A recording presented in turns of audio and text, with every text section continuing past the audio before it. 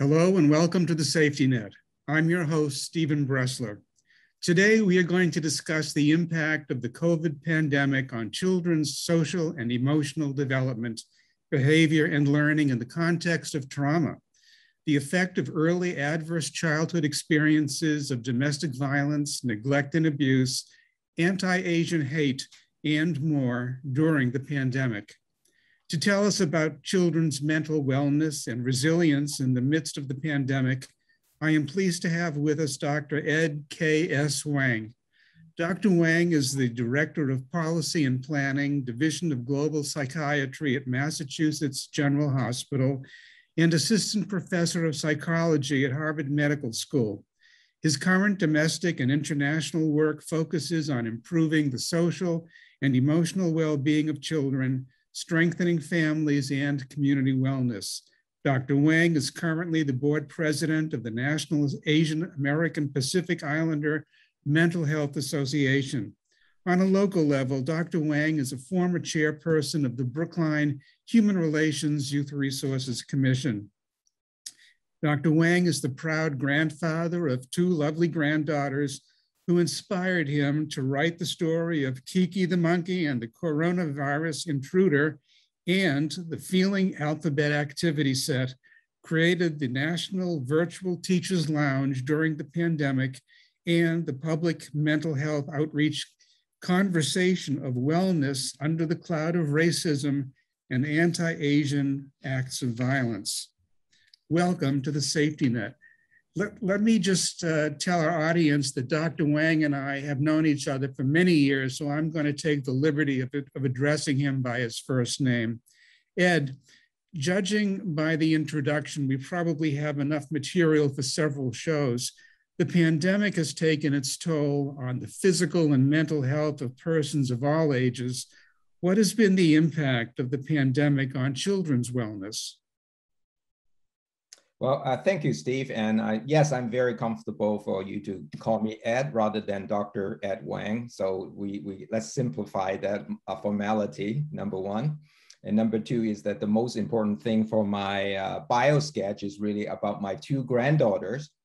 And the reason I mentioned them is certainly they, are my angels, number one, as well as they actually prompt me to do some work outside of my regular setting, specifically related to the pandemic and also with the community. So I think that's important. The other thing is, I just want to say that even though my focus is on children, wellness, the fact is that we all know that, adult wellness, parents' wellness are highly impactful on our children. So healthy parents have healthy children. So if adults ourselves are getting anxious and feeling a lot of pressure because of the pandemic, or the ones that I'm engaged also with the Asian American Pacific Islander community, if they are stressed as an adult, if they are worried, I pretty much can guarantee you that children will pick that up very quickly, because children are sharp. That's the resilience part of it. They notice things. So they too then will get anxious and fearful and so forth. So I want to highlight, even though what we're talking about today is about children, the same thing it happens to us. Guess what? At some point in time, way back, we were all children too as well. So with that said, to answer your question, the impact, let me give you a personal story. 2 months into the pandemic, this was about April, and this is April last year.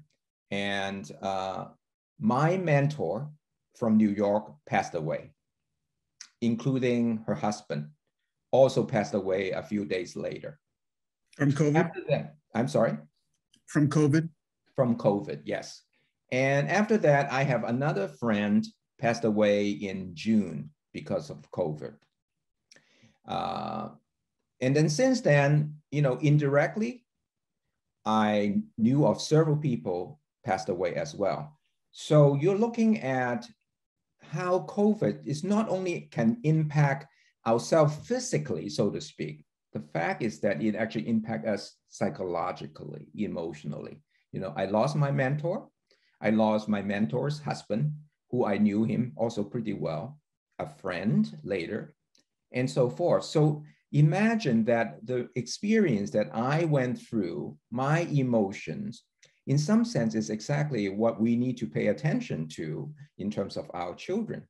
What do they experience? I have heard in my National Virtual Teachers Lounge is that, a teacher passed away, during COVID last year. Mm-hmm. And guess what? Now the student is back knowing that, his teacher passed away. So the loss, the fear of COVID, the uncertainty, these are all the things that we experience. And also these are the things that children experience as well. On top of that, I think then the impact is really on their social, emotional experience. And that's how I usually define wellness. What's their social, emotional experience related to the pandemic, related to the anti-Asian hate? What is that experience for them? And then, of course, with that it impacts learning, right? So let's give you some really quick statistics. Recently, I think I read in the Boston Globe, talk about MCAS, that we know a lot about, is that 2021 spring, they finally, after 2 years of hiatus, they have the MCAS test. 16% points in math was dropped, going the other way, dropped for the 3rd and 8th graders. Not a surprising fact. Educators know that. They know because of the pandemic, because of all the virtual learning, hybrid learning, and so forth, students were experiencing difficulties. And same thing with a 10th grader. Their math score dropped by 7 percentage points. Language art, English and language art dropped about, I believe it's around 8% for the 3rd and 8th grader. Interesting enough, for a 10th grader, high school kids, actually there was a slight increase of 3% point. But all in all, educators predicted that educationally, that there will be a significant drop in terms of their learning. So that's the learning aspect. Social, emotional experience impact learning. And then, of course, one of the things is that we also know that, intense emotions, feelings, it also can impact the way that we behave, how we regulate, how we control, our behavior. And when we kind of see that, people losing a little frustration tolerance, including myself, when I'm driving and say, geez, that wasn't like me, I don't think so before the pandemic. Let's talk some more about the anti-Asian hate. During the Trump years, that was making the front page of the newspapers and the nightly news and cable news every day. Now that we're in the Biden administration, hopefully paradise, where are we with regard to anti-Asian hate? Is that still taking place? Yes, my understanding is that, that is still taking place. Certainly, we don't have the big news, in terms of what happened in North Carolina, what happened in New York, and I think even in Massachusetts, there were a few incidents. Interesting enough, sometimes when the news die down, people lose attention.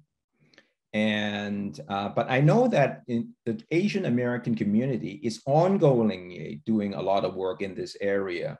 And so one of the things that I want to kind of maybe share with you, let me see whether I can pull it out, is the listening sessions that I did with different communities, individuals, as well as family. Interesting enough, children included.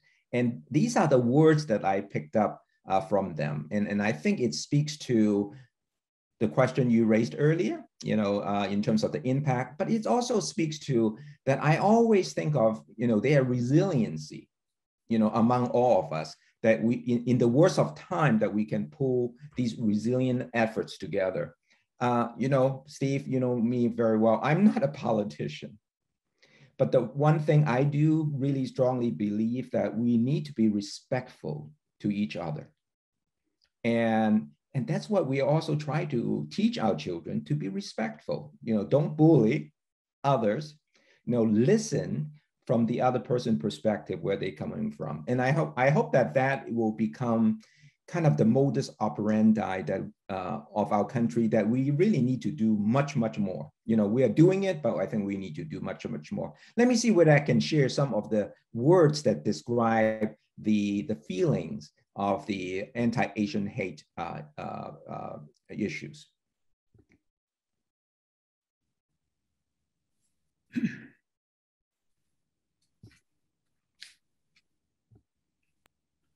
Oh, before I go there, let me, since I have on this slide, very quickly, I'm not trying to be a professor or anything. What happened is that the pandemic really impacts, and this is for a whole brain child, but it is really applies to us as an adult. It is this part, the feeling brains, and then the thinking brain. I think that sometimes we all get caught up so much about the feeling brain without really thinking things through with the so-called thinking brain. These two should be very much working with each other. And this is where, let's say when I get angry, when I get frustrated, I need to ask myself questions, which is then the thinking brain. I'm going to bring that thinking brain to me. This is what we're trying to teach children about, the whole social emotional experience. How you feeling?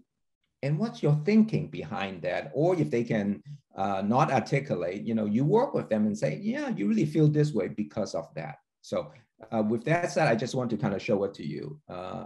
And one more. Oops. Okay.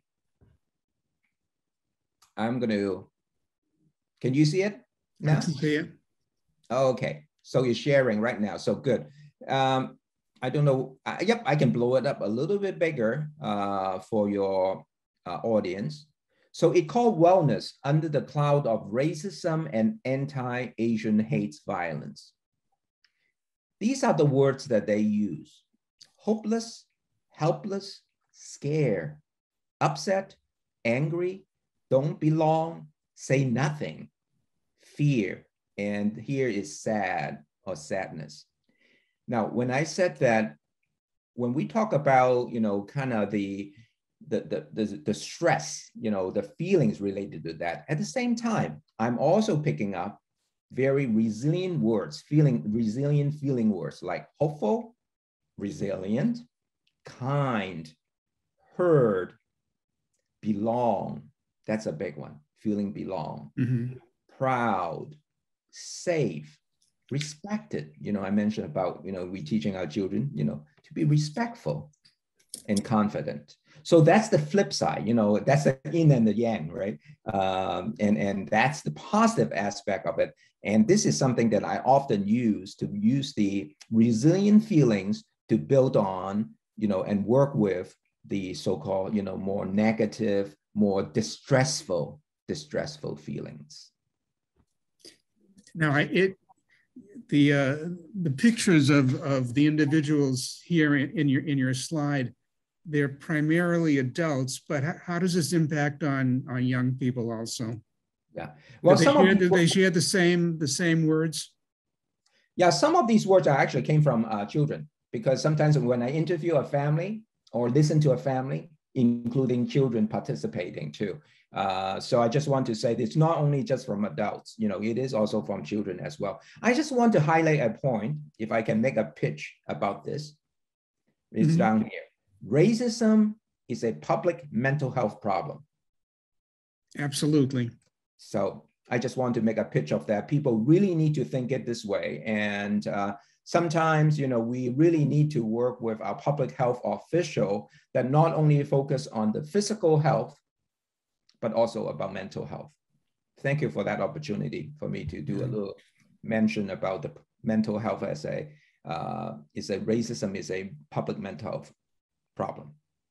Okay, I'm going to come back. And so, sorry, Steve, can you ask that question again? Yeah. Well, the question is, how is this impacting on young people? Uh, Young people of different ages. We're talking about grammar school children. Are they encountering the type of hate that we read about in the newspapers? I have in front of me an article. It was in the Boston Globe about elderly Asian folks and their negative experiences. What about kids? Are you hearing, for instance, from parents that their kids are coming home from school or the playground or wherever, and they've encountered this kind of hatred of this racism? You know, both in this country in the past and in Massachusetts also in particular, number of years ago, we focused on anti-bullying at school. And the fact is that, that experience, because of the pandemic, it has raised some, black clouds, on Asian students. They talk about, people make comments about they being from China, even though they might not be from China, they could be Korean. We have a lot of Korean and Japanese in our community, as well as, other, ethnic groups. So one is purely just even, lump everyone, to be Chinese. And of course, I'm Chinese myself. So that's an impact, in terms of there's some reports of bullying. What you actually brought forward from Boston Globe, I couldn't remember when. I think before this school year starts, they actually they did a survey in terms of, oh no, they did not do a survey, not for the beginning of the school year. It was after when there's a returning back to school last school year. And what they found out is that there's a discrepancy, there's a difference. Chinese parents were holding their kids back, not go back to school for two reasons. One is because of the pandemic. Two, it is because they are so concerned about the bullying experience of their children. They are afraid that if they go back to school, they will be bullied. Mm-hmm. So now, Steve, when I mentioned earlier is that when parents are anxious, it is going to rub off, on the children. The other, I would say, healthy parents, healthy children, anxious parents, anxious children. So that is one impact kind of from the family itself. And of course, as I mentioned, that I have heard of some reports by students about they felt being bullied, or they could be both kind of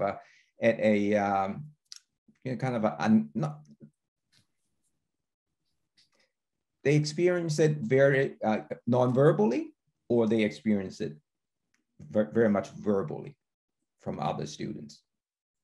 So that's how they deal with the stress. Well, I think this is another whole area is how do you manage your stress? And I think that, there's a lot of resources out there that, I encourage, everyone to utilize. Sometimes it is really hard, even talk about race issue within the family.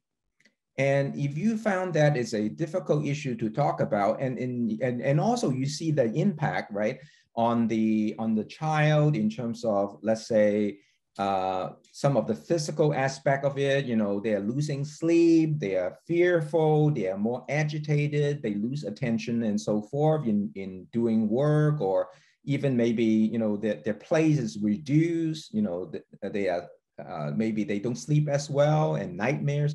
I think it's a time to really go and seek some, help. Never do it alone, particularly for Asian families. I would say, if you can go and seek help. I mean, we have wonderful resources in Brookline. I'd like to do a shout out, for the Brookline Center for Community Mental Health. That's a great place, to get some kind of a consultations, ideas, and so forth. Remember, the statistic is not very good in a sense of, not so good because I wish the numbers lower. Let me give you a part of across the country in terms of statistics. about 1 out of 5 children between 2 years and 8 years old, 1 out of 5 diagnosed either with mental illness, behavioral problems, or developmental or learning disabilities. 1 out of 5. This is pre-pandemic now. Yeah.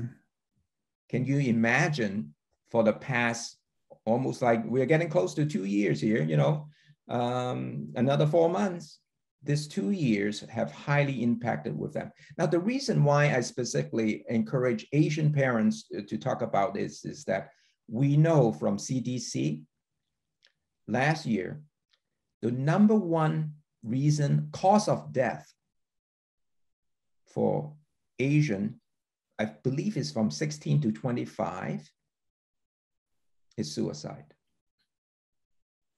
Wow. The number one cause of death. I think how does that compare with the rest of the population? Significantly higher. I don't have the numbers in front of me, but when it compares to, how, racial ethnic cluster, they talk about the white, the Latinos, and the Hispanics, and then also the African American. Unfortunately, Asian American is the highest for that age group, which really means that, it's not just like the high school age and going to young adult.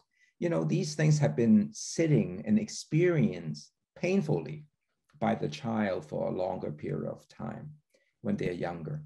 So I encourage everyone to, use the opportunity. It's to, if you see it, you are not alone. If you experience, there are changes of your child behavior, talk to someone.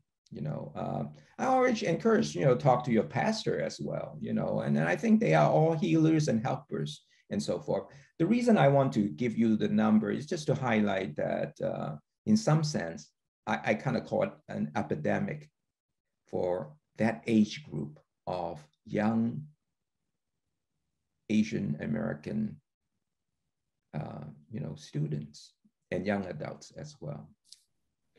There's a lot of strategies. There's a lot of strategies we can promote, the child's wellness.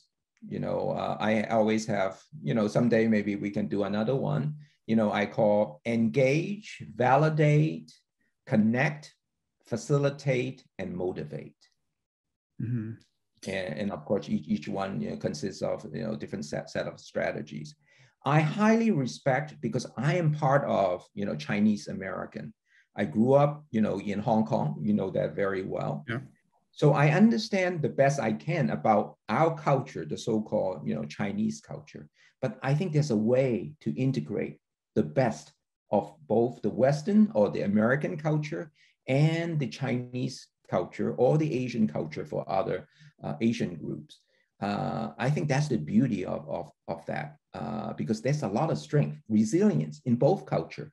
But the fact is that we have to integrate, because these children are growing up in our society, in Brookline, in Massachusetts, and in the United States. Have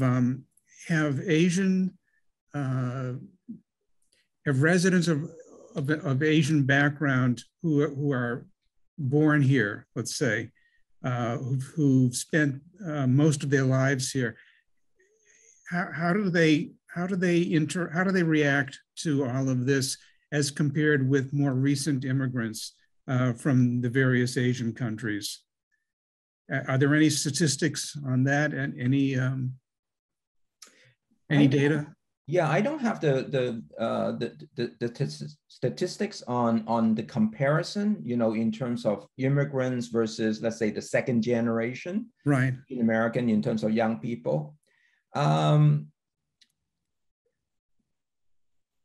I have to say that, not having the statistics, but I have to say that stress is stress.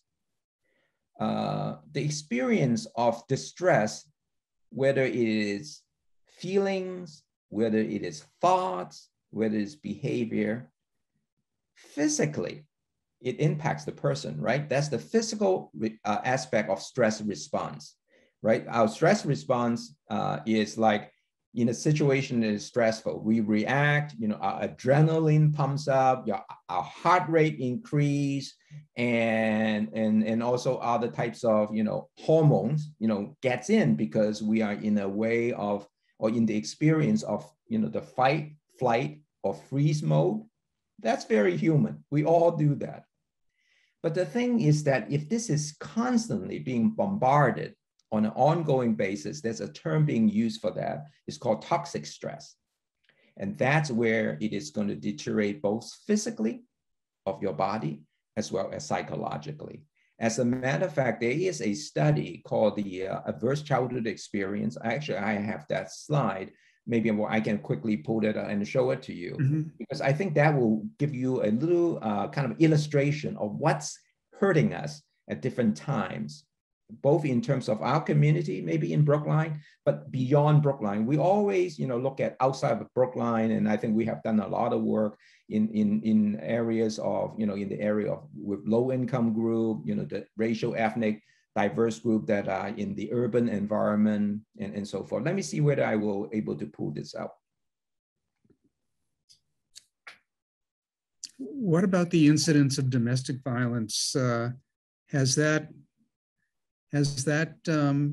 increased as far as you know, as a result of what folks are experiencing, the anti-Asian bias?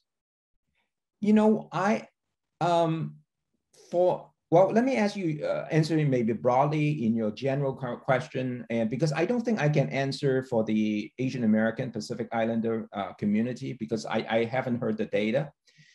My work particularly with children that are under, the Department of Children's and Family, DCF, what I have heard though, is that the number of children that need to, be taken out from, their bio parents, birth parents, have increased during the time of the pandemic. Now, that's a kind of a hearsay from people that work in that arena, because I consult in the issues of trauma, for these children and so forth. That's what I heard.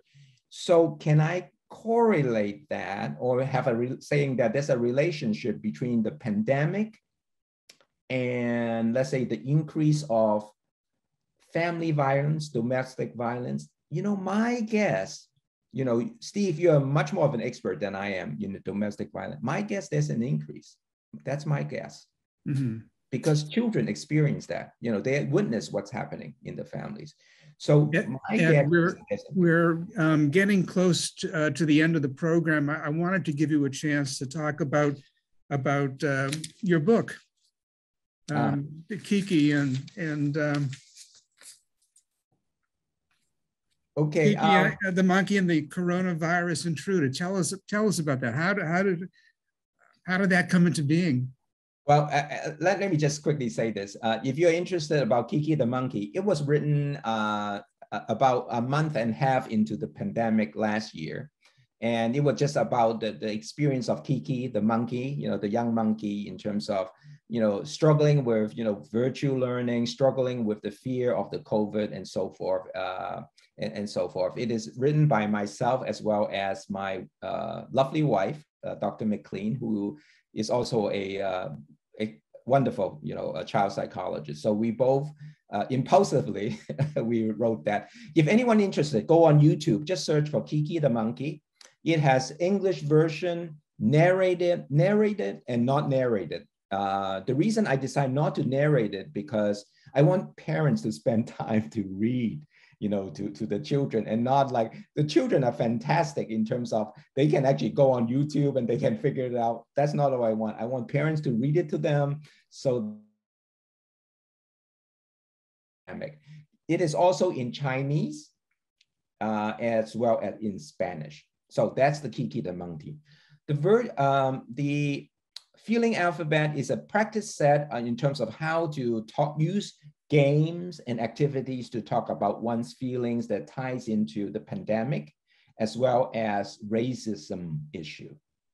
And again, you can Google it. It's called Feeling Alphabets. If not, maybe information can be forwarded to Steve, and I'm certainly very welcome to send you a complimentary copy of that. That sounds great. Ed, we are out of time. I can't believe how quickly this half hour went. Please come back, be on the show again. There's so much more we can talk about. It's been great having you here, and it's great seeing you. I would rather do it in the studio, but Zoom has to work for us. Well, thank you, Dr. Ed Wang, and thank you, viewers, for watching this episode of The Safety Net. See you next time.